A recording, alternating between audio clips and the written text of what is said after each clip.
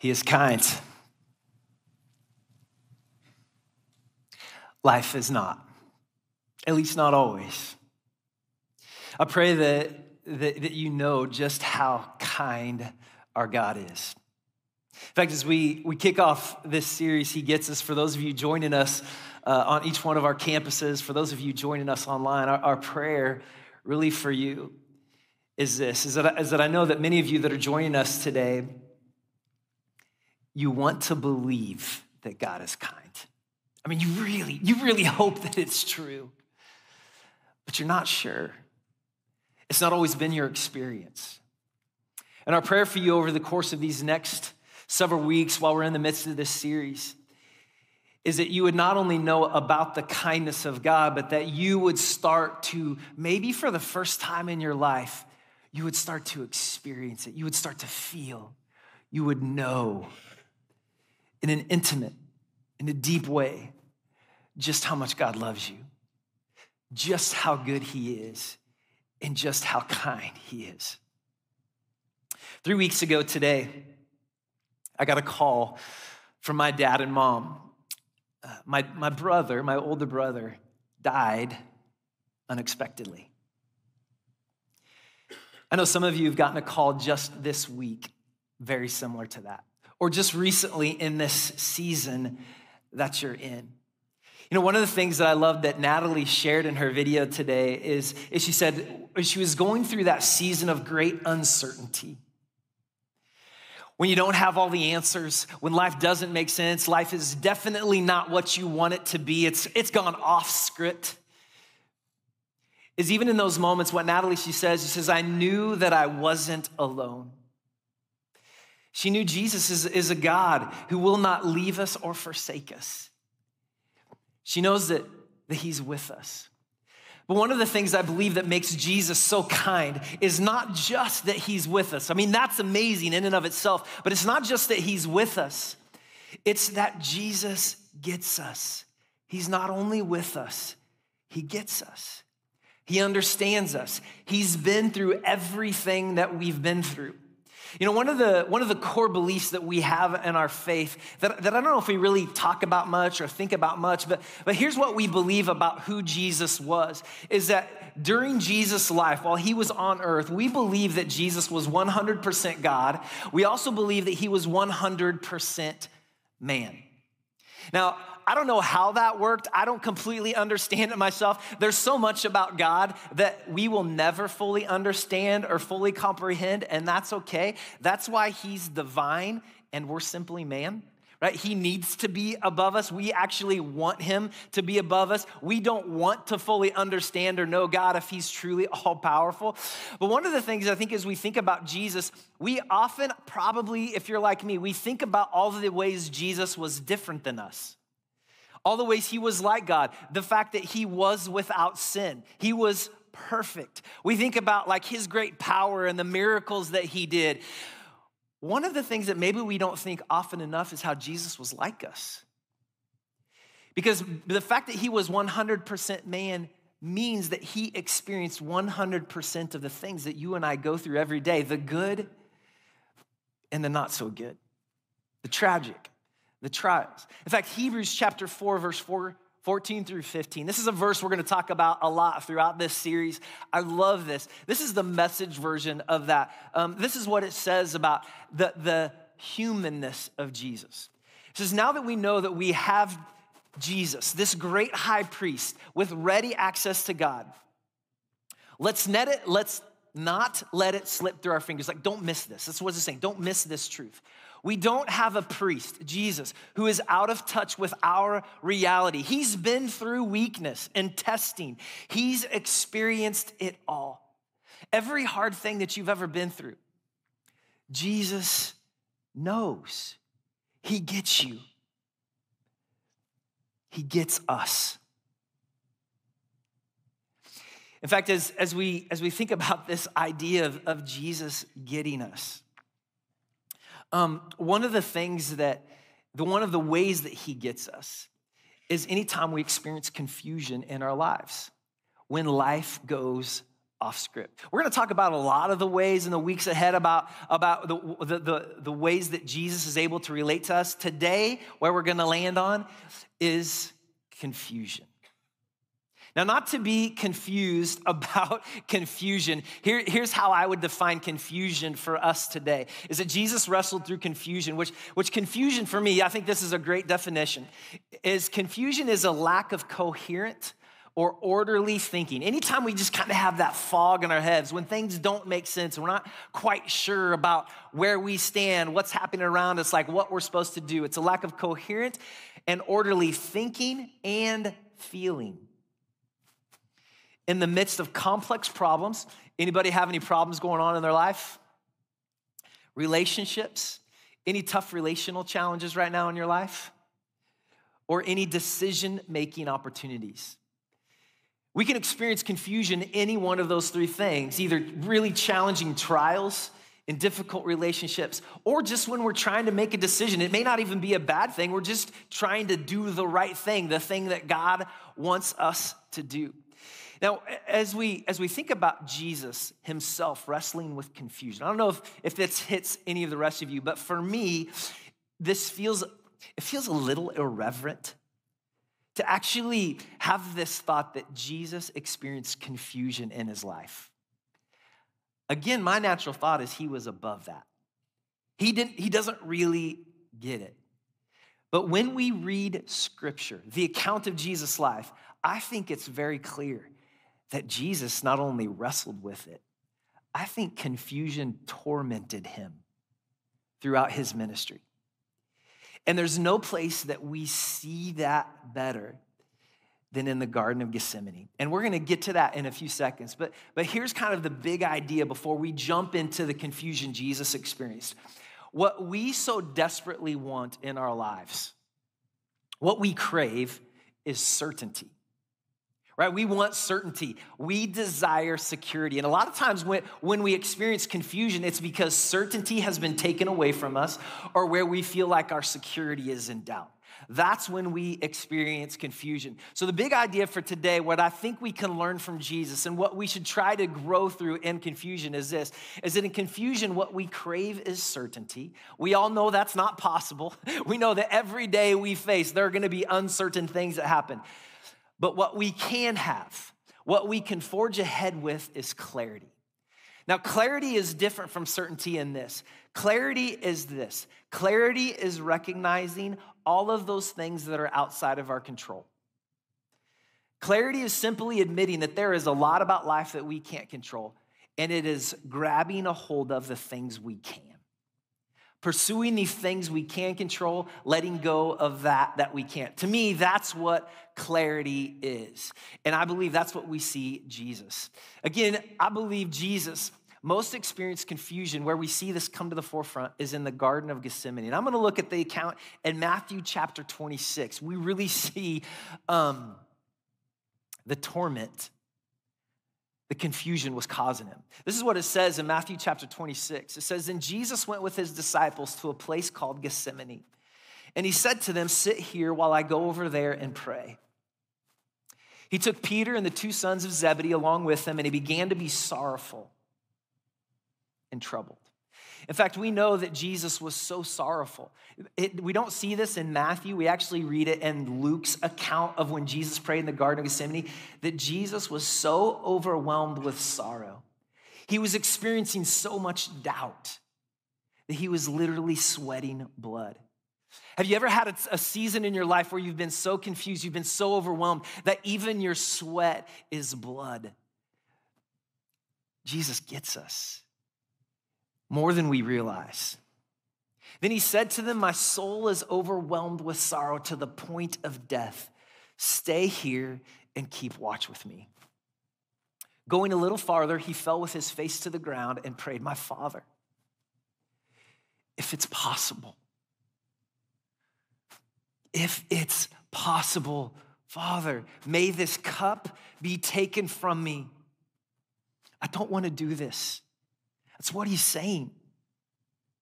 I'm not sure I'm ready. I'm not sure I have what it takes. I'm not sure that is this really the plan that you have for me, God?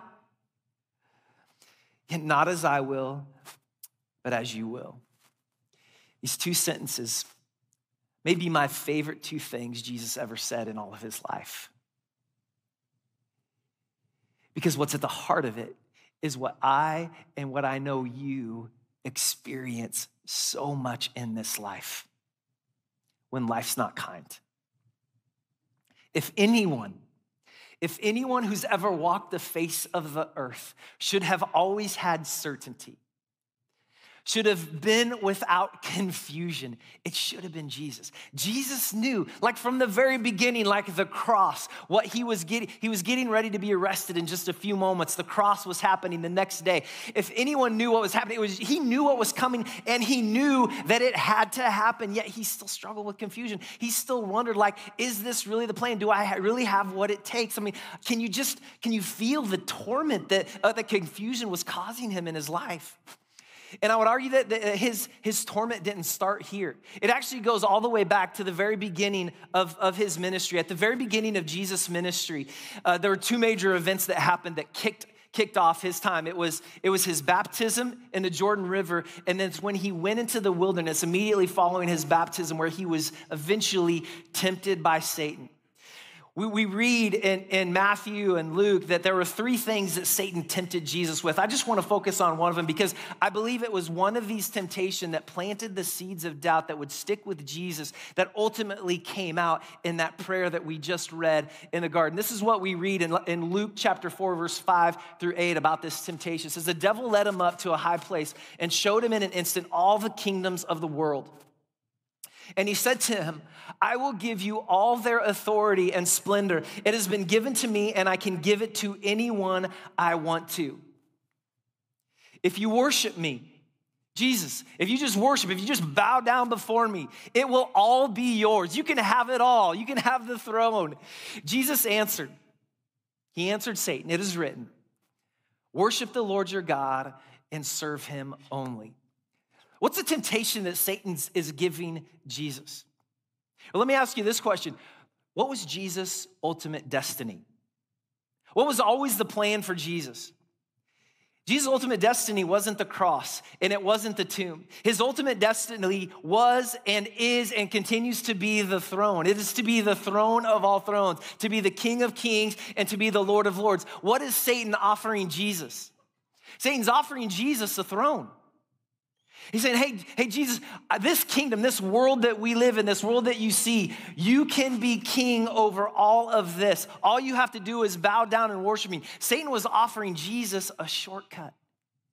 He could have the throne, not the throne of all thrones, but the throne of this world.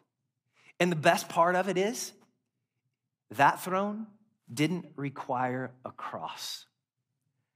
Satan tempted Jesus with a shortcut. You can get what you want in a much quicker and a much more comfortable manner. That was a temptation. And I believe that temptation planted a seed of doubt that stuck with Jesus throughout his ministry. Now as we read Jesus' response, how we read this little event, because we see Jesus, he immediately replied, he quoted scripture, he says, hey, worship the Lord your God and worship him only, right? We read this as a conversation. Like, it didn't affect Jesus. It affected him. It stuck with him. In fact, we not only see it in the Garden of Gethsemane, we see it at another point in Jesus' ministry. In fact, not too long before the Garden of Gethsemane, we read an account in Matthew 16. In this account, Jesus was with his disciples. He had gone up to the very northern part of Israel, this area known as Caesarea Philippi, and he had gotten away alone with his disciples, and he just started to have this conversation with the disciples, and he basically asked them, he says, who do people say that I am? So the disciples started rattling off some answers, and then Jesus asked them, well, who do you think I am? To which Peter, the apostle who was always willing to step forward first, the willingness to put his foot in his mouth, actually got it right. In fact, there was probably no better moment in Peter's life other than like this moment, at least up until this point in his time of following Jesus. Like he got it absolutely right. When Jesus says, "Who do people say I am?" You remember what Peter replied? He says, "You are the Christ. You are the Son of the living God. You are the Messiah." He nailed it. I used to have this professor in college, and he was really cheesy. Like really cheesy. He was one of those guys that anytime like you like answered one of his questions really profoundly, or especially like when you did a paper, a project, or a test, and you like did really great work, like not even just an A+, but like you exceeded even A+ standards, at least in his mind.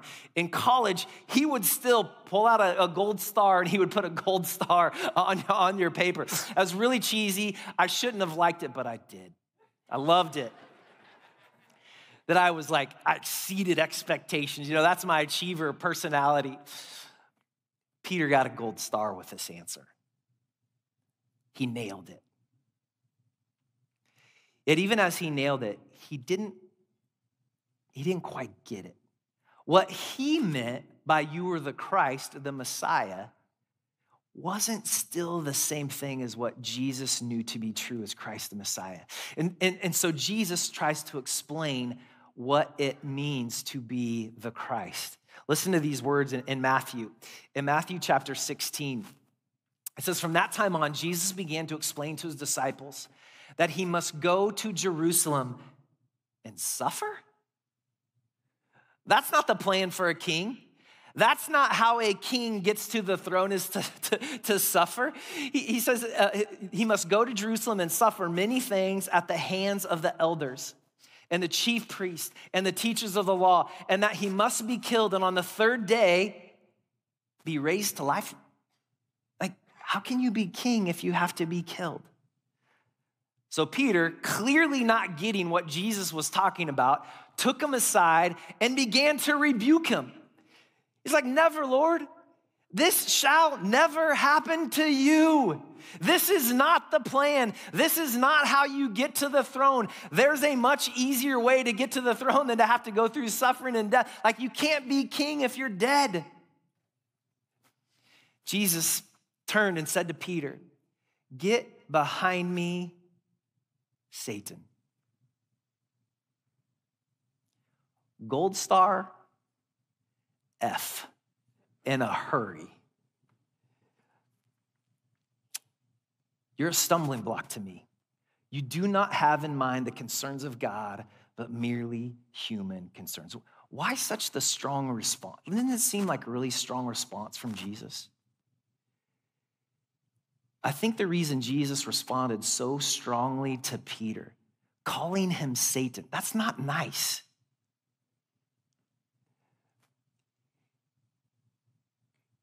Is because that seed of doubt remained. Jesus struggled with confusion throughout his whole life. He gets us.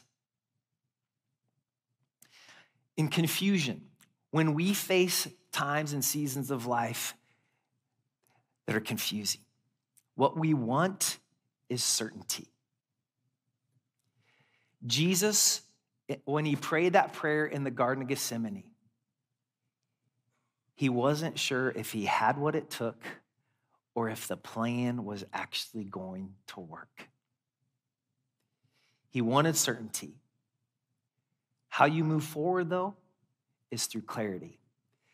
And what Jesus never lost was clarity.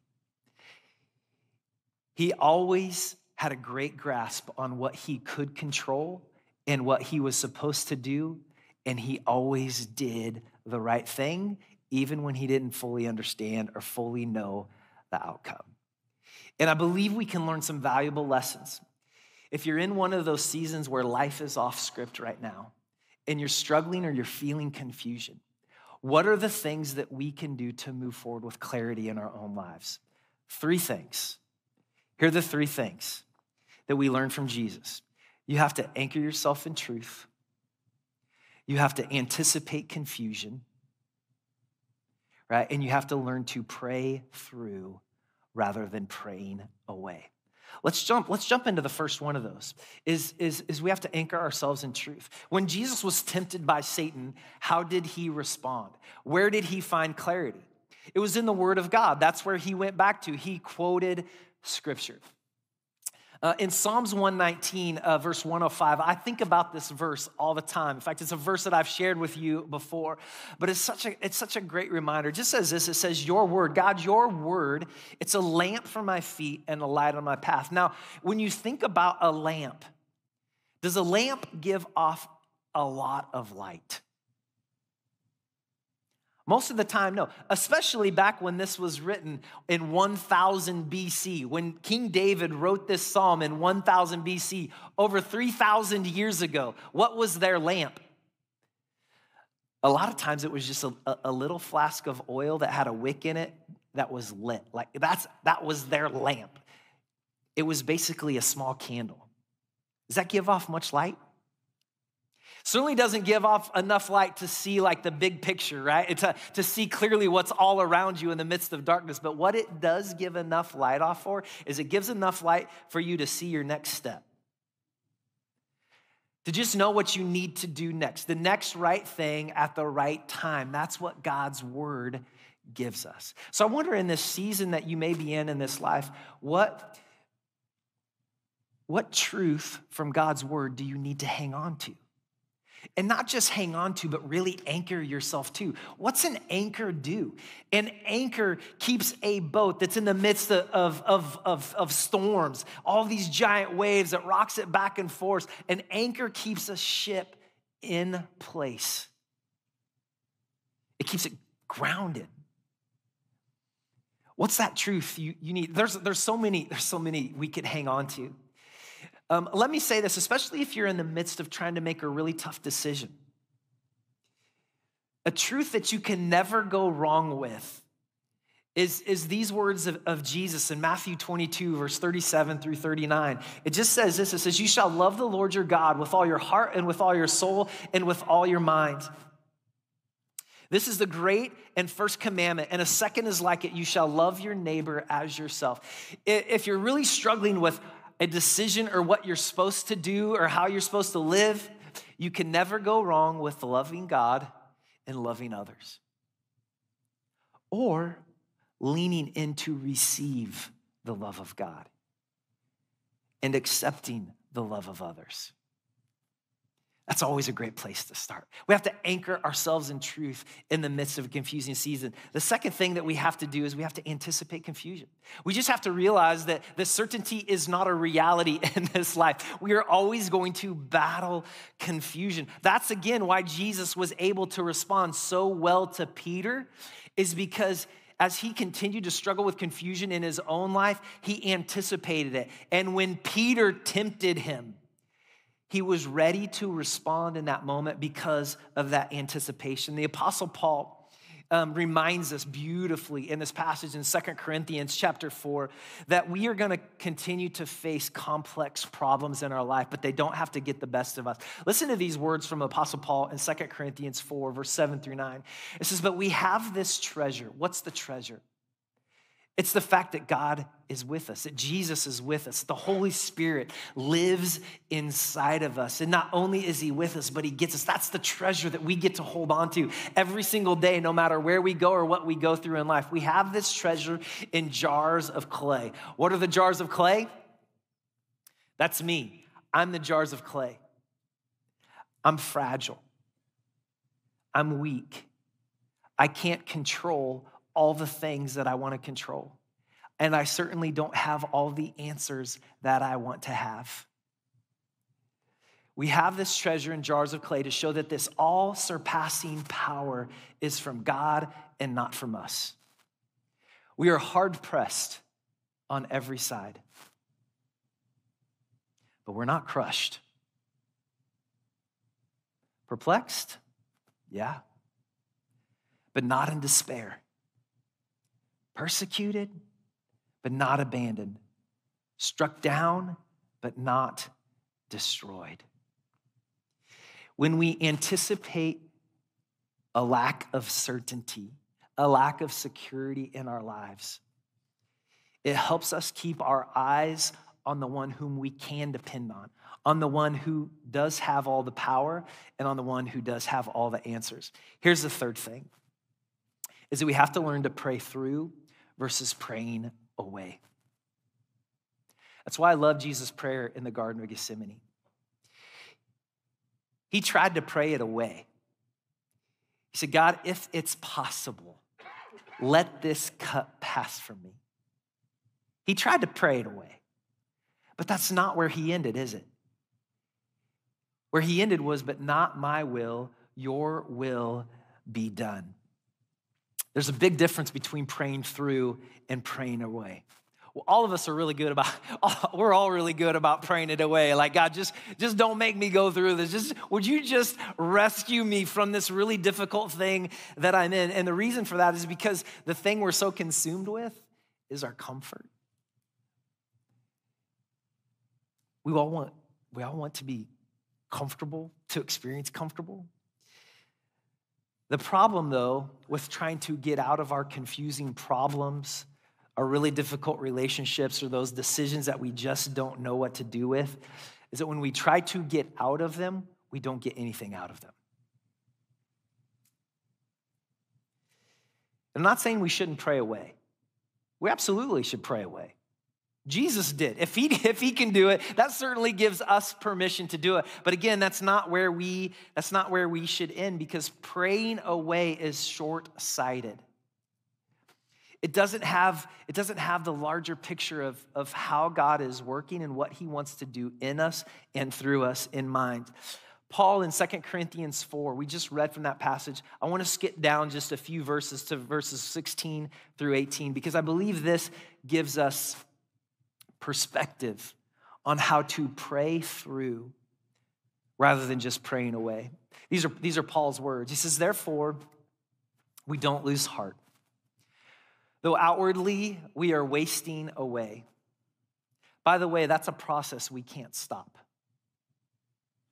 I mean, even if you think about those moments when Jesus did miracles in his life, where he healed people from their disease, where he even raised people from the dead, at some point, those people still died.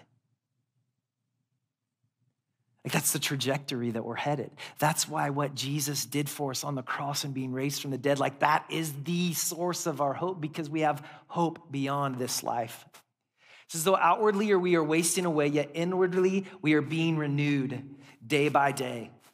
For our light and momentary troubles are achieving for us an eternal glory that far outweighs them all. That's the perspective. So what do? So, in order to pray through, we fix our eyes, not on what is seen, but on what is unseen, since what is seen is temporary, but what is unseen is eternal.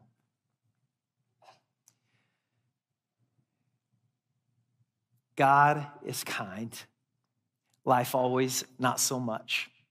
And when it's not kind, it can put us in this season of just struggling with confusion, where we doubt, we question, we wonder what God is up to. And as much as we want it to just go away,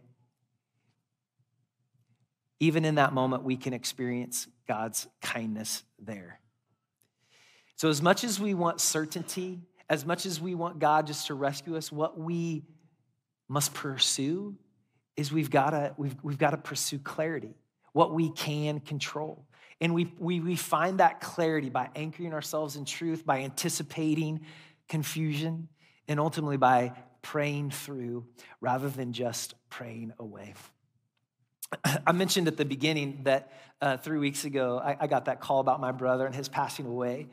And it has, it's been a great loss for our family. He was an awesome guy.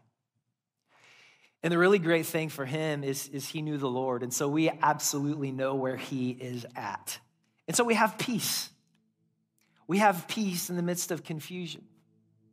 But I will say this, is even though we know where he's at, even though like all that stuff, we could focus on the good, it still doesn't make it easy now.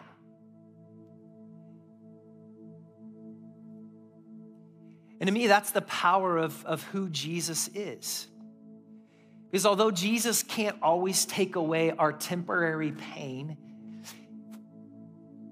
we do know that he is with us and that he gets us.